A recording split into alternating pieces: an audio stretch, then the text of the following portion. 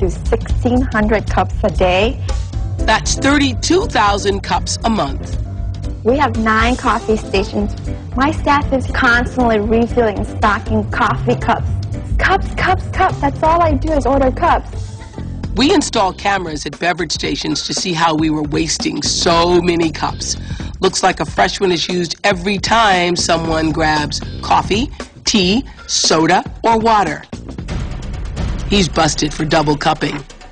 We know those winners didn't catch all you double cuppers, but we know who you are. We spend about $850 a week on cups. This man pays the bills around here.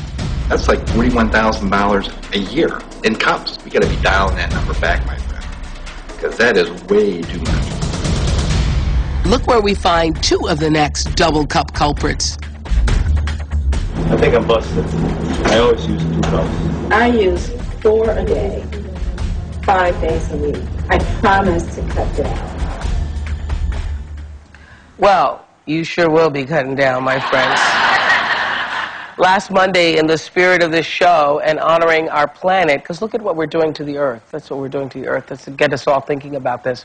I declared a no paper cup day here at Harpo. Every single paper cup was locked up, and my staff was on their own. Fortunately, there were no riots at the coffee machines.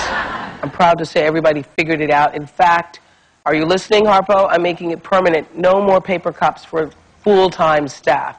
So we have a lot of freelancers here. So it's hard for your freelancer to come and bring your cup.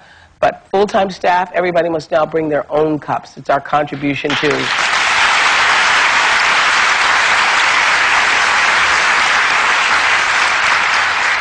Just clean up the landfills, okay?